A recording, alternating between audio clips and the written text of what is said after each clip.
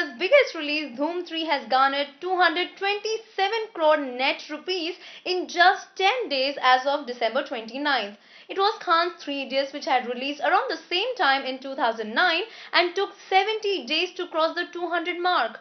And the recently released Chennai Express collected 277 crore rupees in 15 days, while Hrithik Roshan's Krrish 3 entered the 200 crore club movie in just 10 days.